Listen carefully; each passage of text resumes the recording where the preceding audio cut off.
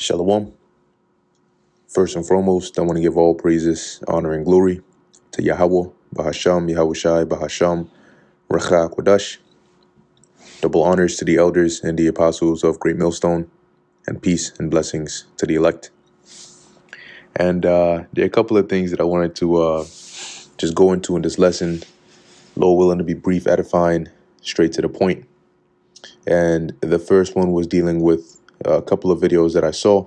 There was one done a couple of days ago by the Elder Tazawam, Stay in the Spirit 144, dealing with the heightened messaging and alerts from the FBI and different news sites about basically the U.S. being at the highest risk it's ever been for terrorist attacks. Okay, amid this whole Israel-Hamas situation going on. I also started watching the video that the Elder Manasseh Zakba had done on it. And all in all, it's as we've been telling you, whenever any situation erupts, be it geopolitically or internally in America or in some foreign country, in most cases, there's always more to it. There's always a step to another step to another step. It's not just the focus is on whatever is happening, but you also have to pay attention to what is this going to lead to? What precedent is this setting? What narratives can be pushed from whatever is happening here?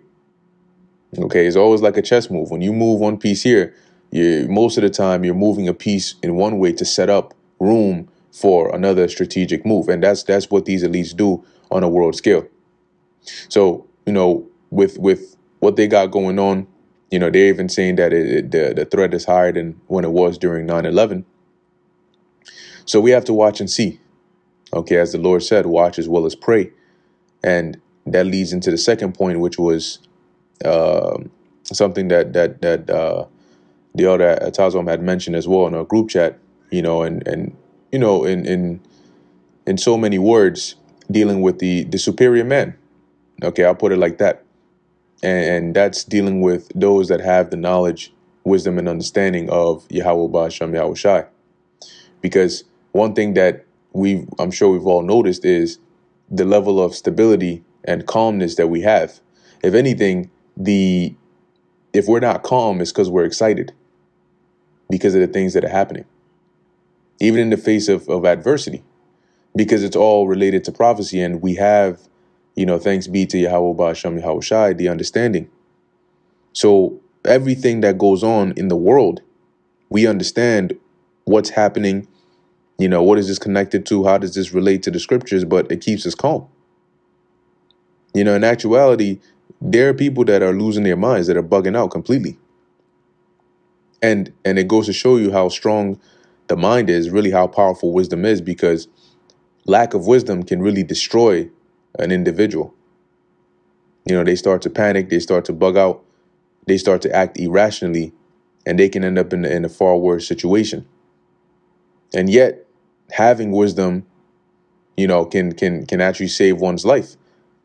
But it keeps you calm and level-headed as all these things are going on. I mean, don't be deceived. The things that are happening in the world are fearful things. The signs of famines, they're talking. I did a lesson yesterday about them dealing with this lab-grown meats. The world is a very scary place now. But it doesn't really seem that way to us because we have understanding. We got the spirit of Yahweh Ba'asham Yahushai. Okay?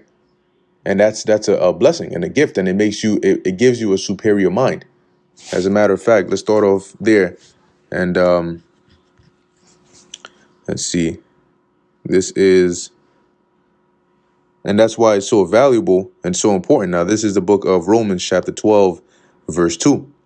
It says, "And be not conformed to this world, but be ye transformed," right? Meaning to change forms, "by the renewing of your mind, that ye may prove what is that good and acceptable and perfect will of God." So when you hear this word and you take heed and the Lord starts supping with you, you start to renew your mind. Your mind changes forms from that inferior way, from the foolishness of this world, the things that they consider wise, which are really not, okay, onto a higher level of thinking. That's really where you go. And when you deal on a higher level of thinking, Your focus is different. The things you worry about are different. Your priorities are different. You think ahead. You think of things that actually matter, and you don't stress over, the little nuances here and there. But it's not the case for everybody, because this knowledge hasn't been given to everybody, and that feeling is gonna heighten and intensify a whole lot more when violence is in the streets like a flood. Okay, when you're not hearing crimes being committed with intervals in between. This is just constant happening everywhere, and it's just getting worse and worse and worse. Yeah, people are gonna be afraid. Okay, people are going to be afraid because a lot of people are in a very relaxed and stupefied state right now. If you see some of the posts that are coming out nowadays, it's just, it's just absolutely ridiculous. You had a woman, and that's the thing. Nowadays these podcasts, which just open the floodgates for people, all genders and ages and sizes, and to just come on there and just spew complete utter madness. Embarrass themselves, their nation, their family, all of it. Okay, and pretty much on this podcast, you had some woman on there, quite a few women on there, and she's talking about how she was dealing with a man, and he was performing an oral activity on her, and as she was getting excited, she ended up defecating, excreting some waste. And she didn't want him to see it, so she quickly grabbed it and threw it at the window. I mean, why is this something you're discussing? Who the hell wants to know that? But this is where the mindset of the people are. And mind you, as this is going on, your economy is on the brink of a collapse. You're one major catastrophe away from pure food insecurity. And these devils are getting ready to roll. When they start pushing these narratives, terrorist threats at a high level, and we know how they work, you best believe that they want to do something. And they're pushing that out there so it becomes normalized. That whole situation with the Rainbow Bridge, and then was it a T attack? Was it not? It's to push that mindset into the heads of the people. Because guess what? According to prophecy, They will declare martial law. They will bring out those troops. The streets will be chaotic. And these kinds of things that people come out and talk about shows you where their mindset is at, and shows you they're completely unprepared. Completely unprepared. They're weak. They're not healthy. They're unfit mentally and physically, and definitely spiritually. So they're just at a complete worst case scenario. But they don't see it. They just don't see it. Real quick, let's go to or evil, because we are living in evil days, in evil times. This is Ephesians chapter 5, verse 15. See then that you walk circumspectly, not as fools, but as wise. And what do we know about the wise man, the prudent man? He looketh well into his goings. Foreseeth the evil and hides himself. And we hope and pray that the Lord has mercy on us, as well as those that are around us, that do right by us, because even them, they're not going to know what to do. All right. For the days are evil. Okay. And so what does that tell us? That tells us that in these times, you have to be very careful. You can't just be moving around all ignorant, as if nothing is going on. We're if we were to see if this, to put it in an example form, in a hypothetical example form, if you were to look around and see the calamities, like in forms of different animals or beasts, you'd see that you're surrounded by the most ferocious wild beasts that are getting ready to attack. Okay, that's what's getting ready to happen. Darkness, fearful sights, all these things that are prophesied in the scriptures, they're going to be contained to one period of time in history. So it's going to be very intense. And that's why the Lord called it the beginning of sorrows. But yet, hey, you got people that still want to live, in the life of folly. And you will pay for that. You will pay very dearly for that. This is the book of 2 Ezra, chapter 15, verse 1. Behold, speak thou in the ears of my people the words of prophecy. And that's what we're doing. But people get tired of that. And right now people are comfortable. And that's why there's so much ridiculous madness going on, both in the community of Israelites and those that don't know that they're Israelites. But that's because the Lord is getting ready to bring that judgment. He needs to remind the world why he is to be feared.